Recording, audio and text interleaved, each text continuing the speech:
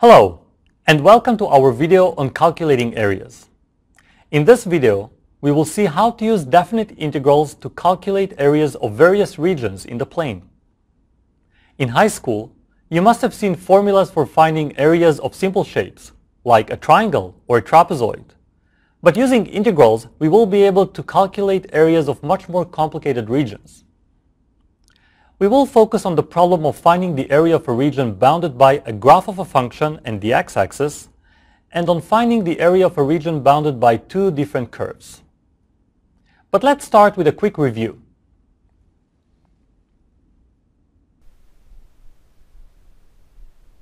Recall that the definite integral of a function f from a closed interval ab to r measures the signed area of the region between the graph of f and the x-axis over the interval ab.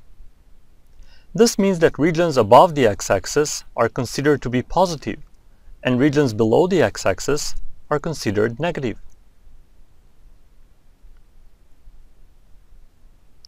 Also recall that if f and g are two continuous functions, and f is greater or equal than g on the interval that goes from a to b, then the region R between the graph of f and g has area equal to the integral f of x minus g of x dx from a to b. Now let's look at the following example. Find the area of the region bounded by the graph of f of x equals 2x plus 1 and the x-axis from x equals 4 to x equals 7. The graph of f is a straight line. Here's the graph and the region bounded between the graph and the x-axis from x equals 4 to x equals 7. Note that f is a positive function on that interval, and so the integral is expected to be positive and be equal to the area of the gray region. So the area is going to be equal to the integral of 2x plus 1 dx from 4 to 7. Using basic anti-differentiation rules, we get x squared plus x from 4 to 7, and after subbing in the values and computing the difference, we get 49 plus 7 minus 16 plus 4, which is equal to 36. And so the area of the gray region is 36. But there is another way. In this specific case, the region is a simple shape. It's a trapezoid.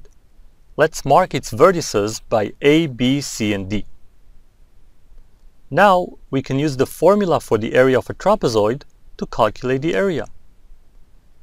The area of a trapezoid is equal to the sum of the bases AD and BC divided by 2 times the height of the trapezoid, CD in our example. Using the formula for the function f, we can compute AD and BC, and we get 15 plus 9. We divide by 2 and multiply by the height CD, which is equal to 3. We end up, of course, with the same answer, 36. Now let's move on to another example. Compute the area of the region bounded by the graph of f of x equals 1 minus x squared and the x-axis from x equals 0 to x equals 2. Here, the function f is positive from 0 to 1 and negative from 1 to 2. And so we will have to split the region into two different parts and find the area of each part separately.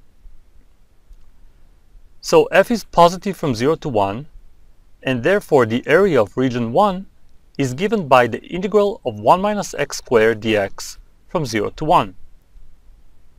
We integrate and get x minus x cubed over 3 from 0 to 1. We sub in the bounds and compute the difference and end up with 2/3. That's the area of region 1. Now f is negative from 1 to 2, and so if we just integrate the function on that interval, we will obtain a negative number. But the area has to be positive, and it will be equal to the absolute value of the integral from 1 to 2. So the area of region 2 is given by the absolute value of the integral 1 minus x squared dx from 1 to 2. we integrate and get the absolute value of x minus x cubed over 3 from 1 to 2. We sub in the bounds and again take the difference and get absolute value of negative 4/3. That is equal to 4/3. Our conclusion is that the total area of the gray region will be equal to the sum of the area of region 1 and the area of region 2. We get 2/3 plus 4/3, and that is equal to 2. So the total area is equal to 2. Now let's move on to example number 3. Calculate the area of the region bounded by the two graphs, f of x, which is equal to x squared plus 2, and g of x, which is equal to the square root of x, from x equals 0 to x equals 2. Here we need to find the area of a region bounded between two graphs, and from the diagram we can see that f is always greater than g. And so the area between the two curves will be given as the integral of f of x minus g of x dx, as x goes from 0 to 2. We sub in the functions and get the integral from 0 to 2 of x squared plus 2 minus x to the 1/2 dx. Note that the function g, square root of x, was written here as x to the 1/2 power. Now we integrate, and we get x cubed over 3 plus 2x minus 2/3 times x to the 3 over 2, and the bounds are 0 and 2. Now we need to sub in the bounds and compute the difference. If x is equal to 2, we get 8 over 3 plus 4 minus 2/3 times the square root of 8. When x is equal to 0, then the whole expression will be 0. After simplifying, we get 20 minus 2 root 8 over 3, and that is the area of the shaded region.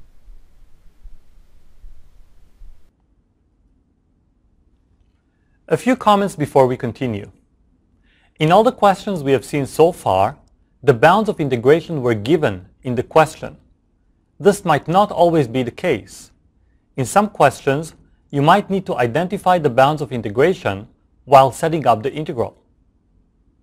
Moreover, in some of the more advanced exercises, you might need to use a combination of strategies to compute the required area. And finally, in some cases, we might need to integrate with respect to the variable y and not x. So let's summarize these three important remarks and then move on to some more examples. In some problems, the boundaries of an enclosed region are not given. You may need to draw a diagram or find points of intersection to identify the bounds. Sometimes, a combination of strategies is required to compute the area of an enclosed region. In some cases, it might be easier to integrate with respect to the y variable instead of x. What does that mean? Given two curves, if both of them can be expressed as a function of the variable y, say x equals f of y and x equals g of y, and if g of y is greater or equal than f of y for all y's between c and d, then the area between the curves is given by the integral from c to d of g of y minus f of y dy. Now let's move on to our next example. For f of x equals negative 3/4 x plus 11/4 and g of x equals 4 over x minus 2, find the area of the shaded region in the following diagram. If you look carefully at the diagram, you will see that parts of the region are between f and g, and other parts are between f and the x-axis. Also, part of the region is above the x-axis, and the other part is below the x-axis. So we decide to split the region into three different parts, and we will calculate the area of each part separately. To do that, we need to find the x-coordinate of the points A, B, C, and D. G and f have x-intercepts of 2 and 11/3, respectively. These can be found by setting f and g to 0 and solve for x. We need to find the points of intersection for f and g. These are the points A and D. This can be done by setting f equals g and solve for x. When we do that, we get the equation -3/4x plus 11/4 equals 4/x minus 2. We rearrange and get the following quadratic equation: -3x squared plus 19x minus 16 equals 0. This equation can be solved using the quadratic formula, and we get two solutions, x equals 1 and x equals 16/3. And these are the x-coordinates of the points A and D. Now we can go ahead and calculate the areas. Region 1 is bounded between f and g, and so its area is given as the integral from 1 to 2 of f of x minus g of x dx. We sub in the functions and integrate, and we get -3/8x squared minus 4 ln x plus 19/4x from 1 to 2. Once we sub in the bounds and compute the difference and simplify, we end up with the number 29/8 minus 4 ln 2. Region 2 is bounded between the graph of f, which is positive on that interval, and the x-axis. And so the area of that region will be equal to the integral from 2 to 11/3 of f of x dx. We plug in the function and get the integral from 2 to 11/3 -3/4 x plus 11/4 dx. We integrate to get -3/8x squared plus 11/4x from 2 to 11/3. And once we sub in the bounds and compute the difference, we end up with the number 25/24. And that's the area of region number 2. Finally, region 3 is bounded by the graph of f and the x-axis again, but now f is negative, and so the area will be equal to the absolute value of the integral of f of x dx, as x goes from 11/3 to 16/3. We plug in the function and integrate to get -3/8x squared plus 11/4x from 11/3 to 16/3, all in absolute value, and then plug in the numbers and compute the difference to get -25/24 in absolute value. This is equal to 25/24, and that's the area of region number 3.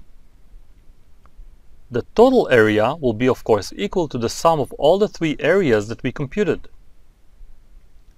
When we plug in all the values and simplify, we end up with -4 times ln 2 plus 137 divided by 24. Or we can use a calculator and conclude that the total area is approximately equal to 2.936. Now here's our last example. Compute the area of the region bounded by the two graphs x equals y squared minus 2y and x equals -y squared plus 2y plus 6. The graphs of these two equations are parabolas, and we need to find the area of the region bounded between the two parabolas. As the equations are given in the form x equals to something in terms of y, it would be easier to use integration with respect to the y variable. But first, we need to find the points of intersection for both graphs.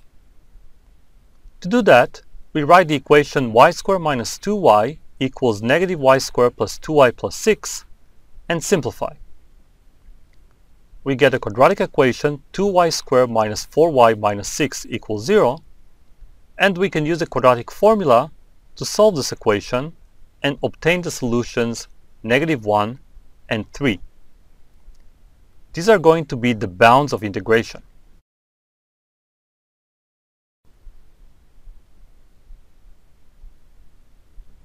Now, as the x values on the red parabola are greater than the x values on the blue parabola, for y's between -1 and 3, we need to subtract the blue parabola from the red parabola and then integrate. So the area of the region is given by the integral from -1 to 3 of -y squared plus 2y plus 6 minus y squared minus 2y dy. We simplify and integrate and get -2/3 y cubed plus 2y squared plus 6y, and the bounds are -1 and 3. We plug in the bounds and compute the difference. We get -18 plus 18 plus 18 minus 2/3 plus 2 minus 6. The final answer is 64/3, and that's the area of the shaded region.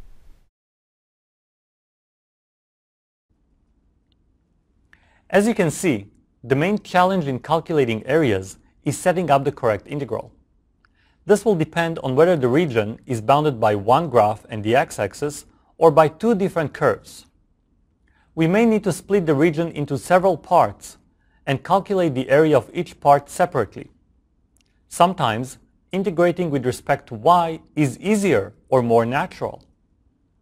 You will need to practice in order to become better in choosing a suitable strategy and in setting up the correct integral. And you can start by working on the problems provided at the end of this video. Thank you for watching, and good luck.